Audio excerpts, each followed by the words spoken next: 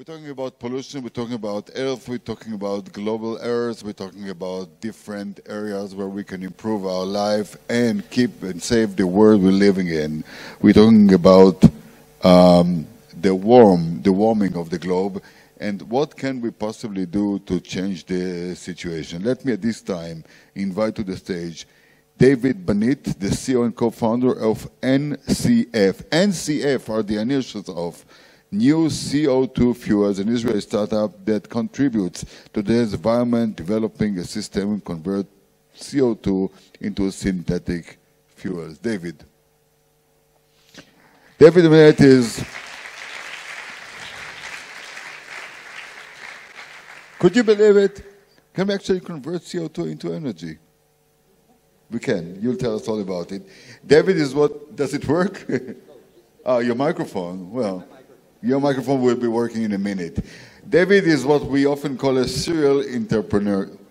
We usually see him everywhere. With over 30 years of experience in high-tech and clean-tech industry, David, the stage is all yours.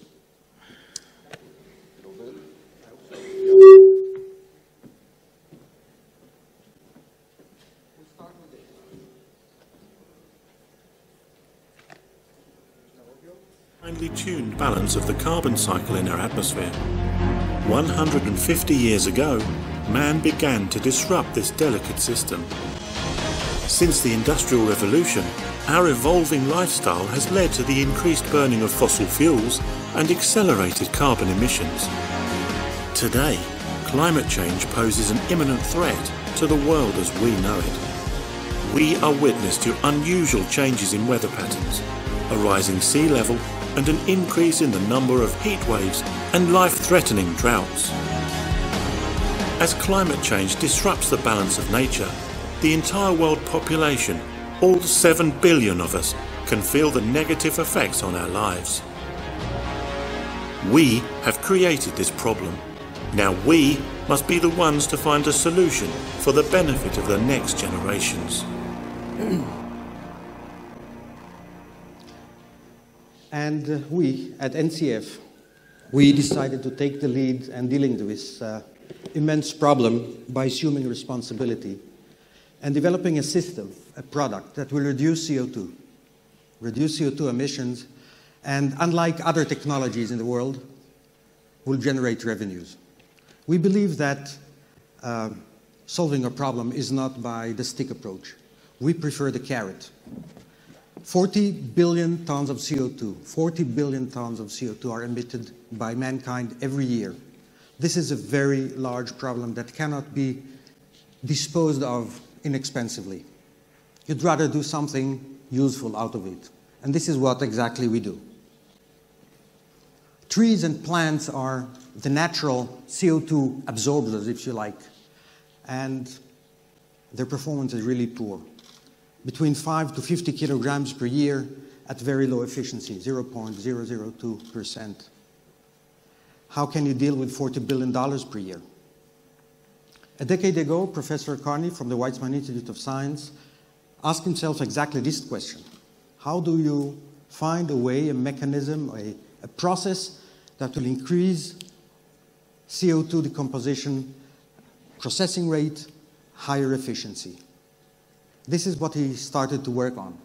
And similarly to the plants and trees that are using sun as their source of energy, his concept was based on solar energy as well.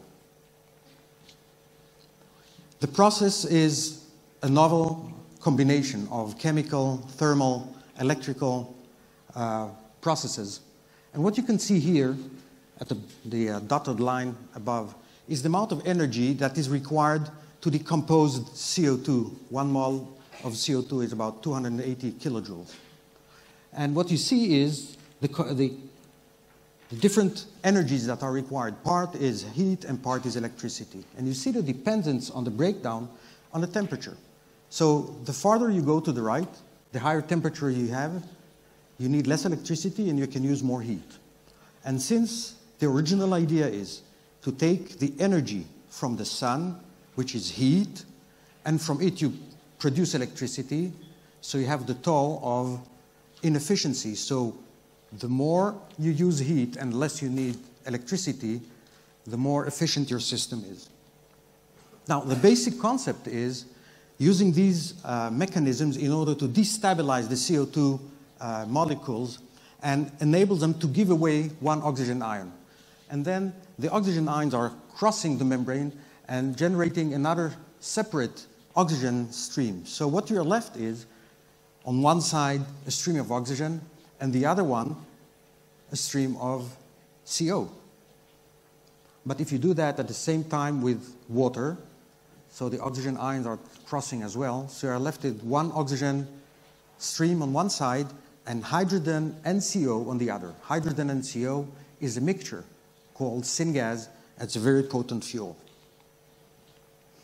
At 2011, about 4 years ago, we signed an agreement with YEDA, the commercial arm of the Weizmann Institute of Science, under which we received the license, exclusive license, to use the technology on a worldwide basis. At the same time, we signed an agreement, an investment agreement with 2 Australian companies, Erdif Group and Green Earth Energy, to fund our activity. Now, the main challenge that we face at the very beginning is how do you transfer the know-how, the brain, the technology, the details from the academia labs to your company? So what we did is a couple of things. One, we hired the 2 PhD guys that worked on that specific technology from Professor Jacob Carney's team, and they are employees number 1 and 2 in the company. The second is we engaged with Professor Carney himself, and he advises us as a consultant, as a chief technology officer of the company. And the third is that from the very beginning, we continue to fund further research at the Weizmann lab, so further development and further researches could be implemented in our product at a later stage. Now, no offense about academic people, but there is a very large gap between what a researcher thinks this is a proven technology and what an engineer thinks this is a working technology. There is a gap. And in order to avoid mistakes and loss of money, what you do is you don't run immediately and build large-scale prototype, but rather you build what we call a technology proof or proof of concept. It is a small-scale device. So what you do, you step up from a small devices, handmade, very expensive, very low efficiency, low reliability, and you step up to a industrial, small-scale prototype, but uses many devices using industrial means and commercial materials based on which you can really make economic analysis and projections to see that the product is eventually commercially viable. This proof of concept is a very challenging one in a well-defined time and limited budget. You have to bring all your engineering resources and to define the product according to the market needs. You have to find people from a variety of companies from different disciplines, cast them into a working team and staff, and prove as fast as you can that the concept really works. And we actually did it and built and tested successfully 2 working proof of concept devices. So the devised technology, eventually, you can look at it as a reverse combustion. We take CO2, we take water that are the products of combustion, actually, and we enter into our system energy, preferably, of course, renewable energy, solar or other, and we extract the oxygen and left with the syngas. Now, syngas is a building block of many materials, and these materials can be produced using available technologies, so we don't have to invent anything new here. You can see fuels, chemicals, fertilizer, plastics, etc. All these can be done from syngas, and the only difference in between is the ratio between the hydrogen and CO, which we can control. So where do you take the CO2 from? Where do you take the energy from? I'll give you the answer. What you see here is the set of reactors representing our product. And unfortunately, we mentioned 40 billion tons of CO2 per year, so sources are many. About 40% of these are emitted by power generation plants, 9% from the steel industry. And just by accident, you know that the steel industry should be actually called CO2 industry, because for every ton of steel, they produce 1.8 tons of CO2. Now, in these two industries, and there are others, such as glass industry, gasification, and others, cement, in these industries, the CO2 is mixed with other gases in the flue gas, such as nitrogen, etc. So you have to extract the CO2 out of that. But there are other sources that emit pure CO2. Anyone want to guess how much CO2 is in gas wells? When you pump gas from gas wells, there are a lot of CO2. Well, it depends between 2.5 to even less than that, several percentage, up to 50% in Indonesia, for example. Now, in the system, in the distribution system of gas, you're not allowed to have more than 2.5%. So what they do, they extract the CO2 and they emit it, they vent it, free, 98, 99% pure. So we don't have problems with CO2 sources. What about energy? Well, we started with the solar, if you remember. And surprisingly, during the last several years that we work, we found many other sources of heat. Very surprisingly, because people didn't believe, but it is. The steel industry, for example, is wasting a lot of heat. A 5 million tons of steel plant emits 500 megawatts of heat constantly.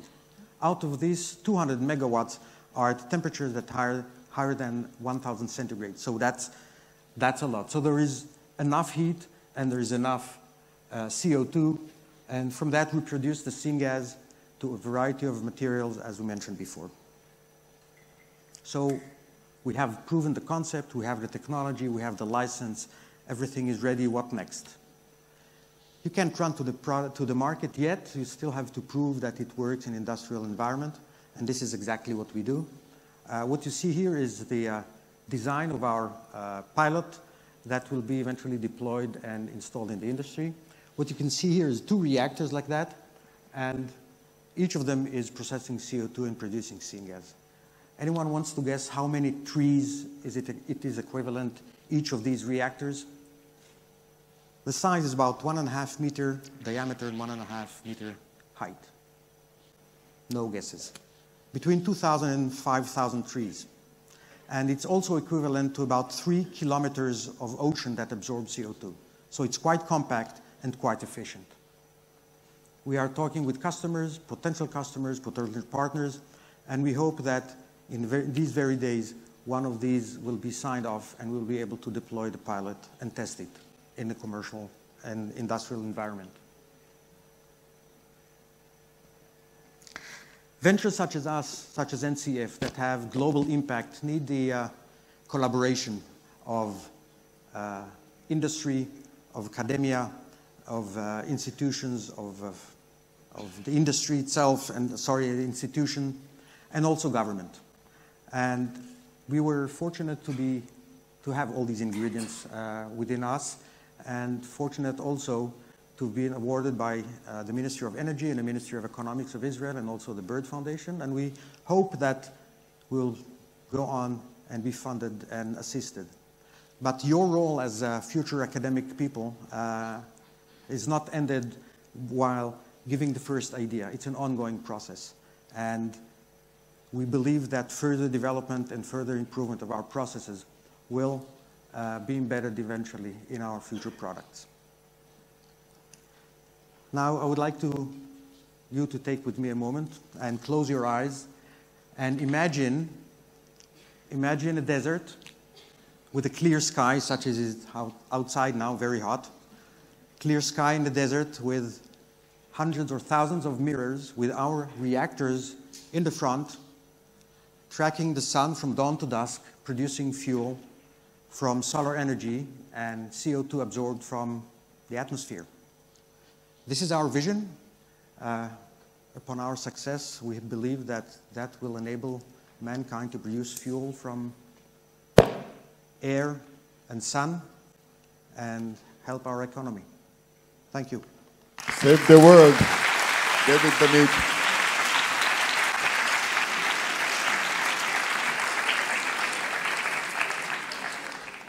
And reducing CO2 emissions and Save the world, keep the world cleaner and positive. Thank you. You're the only, there's so much going on. We hear so much about this, this area, this field. You're the only company working on it. You must be having some competition going on. It's a very good question, of course. Of course not. The issue of greenhouse gases and CO2 emissions is well known, and decomposing of CO2 is well known as an idea. But the breakthrough that we have is that you can do it efficiently and generate revenues. And as far as we are aware, we are the only company that have a product that can be profitable without any incentives. Okay, so before letting David go, if there is someone, we're going to use your presence here today, and Professor Shashua is already back here, to get one question for each of you from the crowd. Did you guys have any question? One question? You were the first to raise a question. If you stand up and say your name, you will get the microphone. Hi, I'm Jonathan from Israel. I wanted to know what do you get when you burn the syngas? Excuse me? When you burn the gas that is produced from Yes. their... If you burn the syngas, Yeah. well, you get water and CO2 immediately back. The same. This is the reverse process that we do. Okay, this was Seder, Jonathan. You're happy? Looks like you're not happy with the answer. With the inefficiency of the combustion, you get the energy back. Okay, that was quick. We're going to take one more question for David. Just one more question for David. Okay, anyone? Yes, there was Anyone? somebody Yeah, here. go ahead. You are? Ika from Finland. And if you burn the syngas, you get CO2. So how does this help the climate with if it takes CO2 and then it makes new CO2 from the old CO2? How does this help the climate? Because we recycle it instead of using fossil fuel and adding more and more CO2. But if you take it from the atmosphere, Renewable energies. This is the answer. do you really get it so effective that it works? If it works, yes, it works.